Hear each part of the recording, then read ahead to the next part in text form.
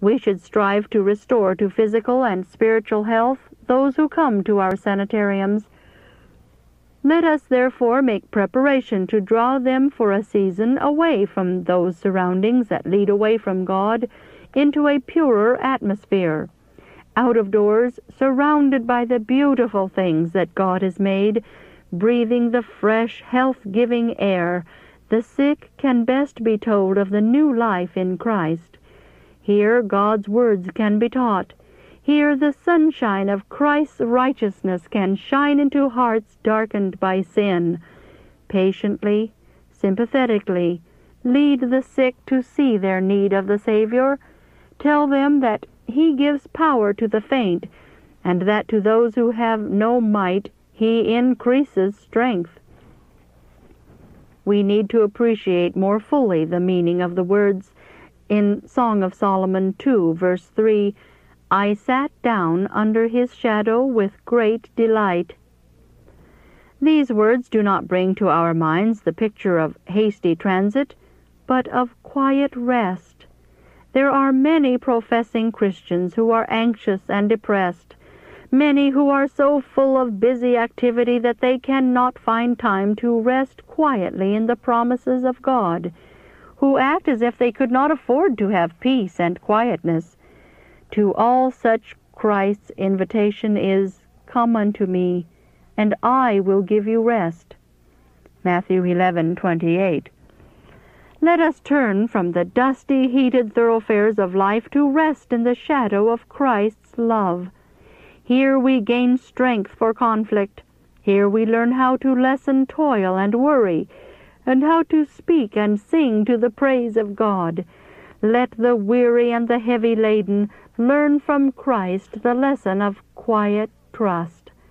They must sit under His shadow if they would be possessors of His peace and rest. Those who engage in sanitarium work should have a treasure house full of rich experience, because the truth is implanted in the heart, and as a holy thing is tended and fed by the grace of God. Rooted and grounded in the truth, they should have a faith that works by love and purifies the soul. Constantly asking for blessings, they should keep the windows of the soul closed earthward against the malarious atmosphere of the world, and opened heavenward to receive the bright beams of the Sun of Righteousness. Who is preparing to take hold understandingly of medical missionary work? By this work, the minds of those who come to our sanitariums for treatment are to be led to Christ and taught to unite their weakness with His strength. Every worker should be understandingly efficient. Then, in a high, broad sense, he can present the truth as it is in Jesus. The workers in our sanitariums are continually exposed to temptation. They are brought in contact with unbelievers, and those who are not sound in the faith will be harmed by the contact. But those who are abiding in Christ will meet unbelievers as He met them, refusing to be drawn from their allegiance, but always ready to speak a word in season, always ready to sow the seeds of truth. They will watch unto prayer, firmly maintaining their integrity and daily showing the consistency of their religion. The influence of such workers is a blessing to many. By a well-ordered life they draw souls to the cross. A true Christian constantly acknowledges Christ. He is always cheerful, always ready to speak words of hope and comfort to the suffering. The fear of the Lord is the beginning of knowledge. Proverbs 1:7. One sentence of Scripture is of more value than 10,000 of man's ideas or arguments. Those who refuse to follow God's way will finally receive the sentence, "Depart from me." But when we submit to God's way, the Lord Jesus guides our minds and fills our lips with assurance. We may be strong in the Lord and in the power of His might. Receiving Christ, we are clothed with power. An indwelling Savior makes His power our property. The truth becomes our stock in trade. No unrighteousness is seen in the life. We are able to speak words in season to those who know not the truth. Christ's presence in the heart is a vitalizing power, strengthening the entire being. I am instructed to say to our sanitarium workers that unbelief and self-sufficiency are the dangers against which they must constantly guard. They are to carry forward the warfare against evil with such earnestness and devotion that the sick will feel the uplifting influence of their unselfish efforts. No taint of self-seeking is to mar our service. Ye cannot serve God and mammon. Lift him up, the man of Calvary. Lift him up by living faith in God, that your prayers may prevail. Do we realize how near Jesus will come to us? He is speaking to us individually. He will reveal himself to everyone who is willing to be clothed with the robe of his righteousness. He declares, I, the Lord thy God, will hold thy right hand. Let us place ourselves where he can hold us by the hand, where we can hear him saying with assurance and authority, I am he that liveth and was dead, and behold, I am alive for evermore. Chapter 7. A Message to Our Physicians. The Christian physician is to be to the sick a messenger of mercy, bringing to them a remedy for the sin-sick soul as well as for the diseased body. As he uses the simple remedies that God has provided for the relief of physical suffering, he is to speak of Christ's power to heal the maladies of the soul. How necessary that the physician live in close communion with the Savior. The sick and suffering with whom he deals needs the help that Christ alone can give. They need prayers indited by his Spirit.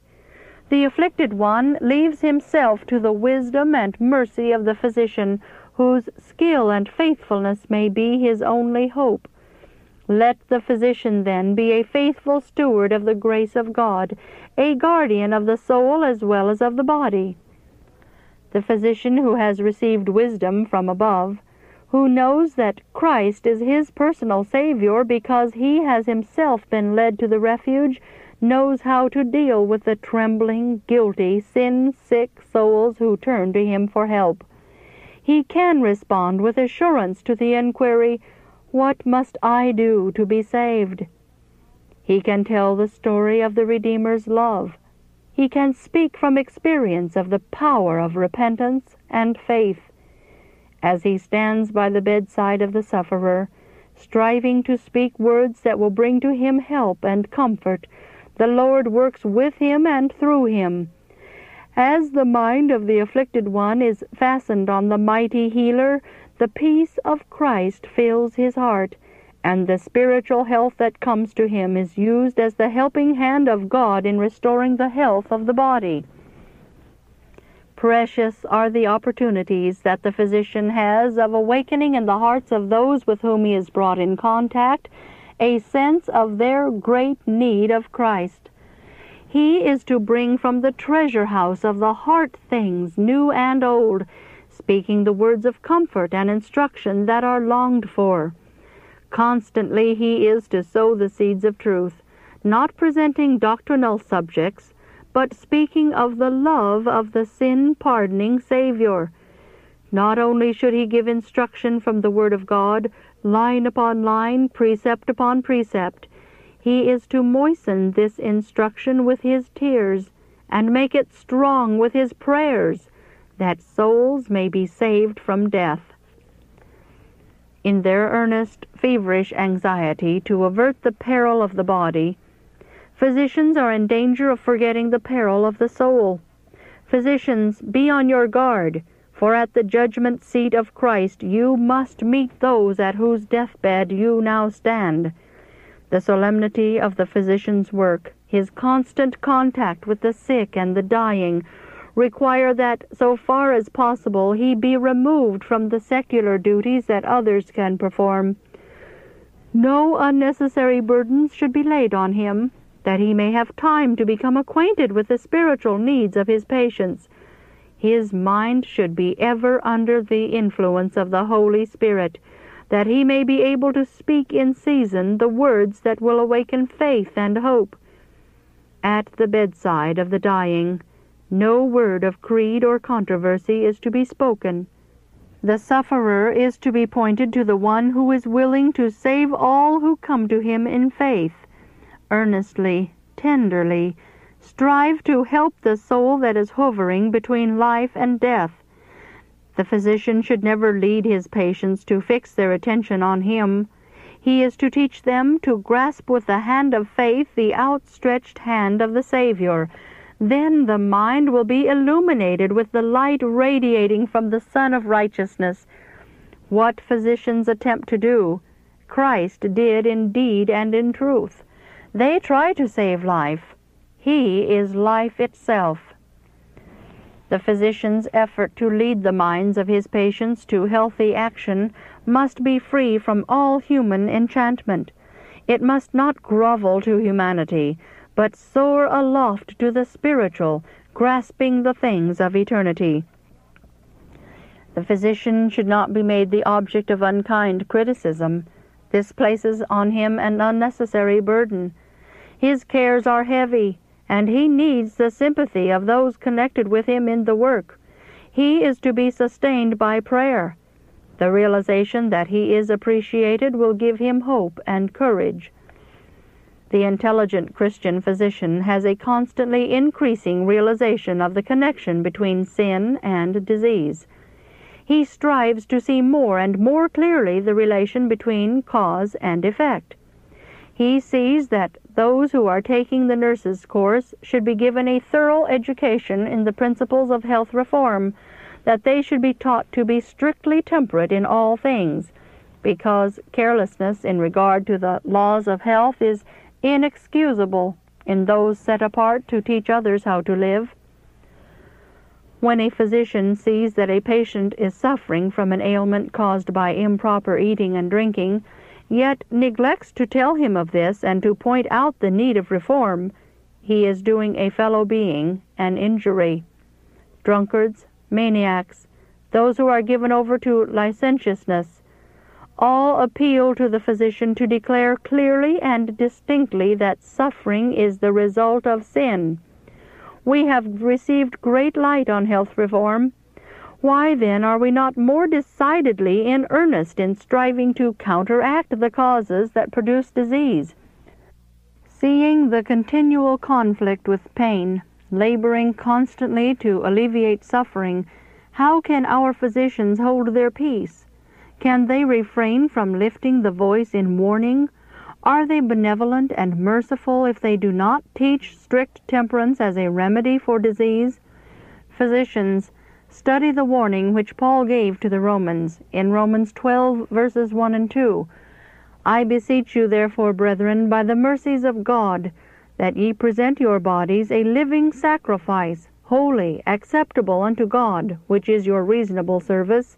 And be not conformed to this world, but be ye transformed by the renewing of your mind, that ye may prove what is that good and acceptable and perfect will of God. The spiritual work of our sanitariums is not to be under the control of physicians. This work requires thought and tact and a broad knowledge of the Bible. Ministers possessing these qualifications should be connected with our sanitariums. They should uplift the standard of temperance from a Christian point of view, showing that the body is the temple of the Holy Spirit, and bringing to the minds of the people the responsibility resting upon them as God's purchased possession to make mind and body a holy temple, fit for the indwelling of the Holy Spirit. When temperance is presented as a part of the gospel, many will see their need of reform.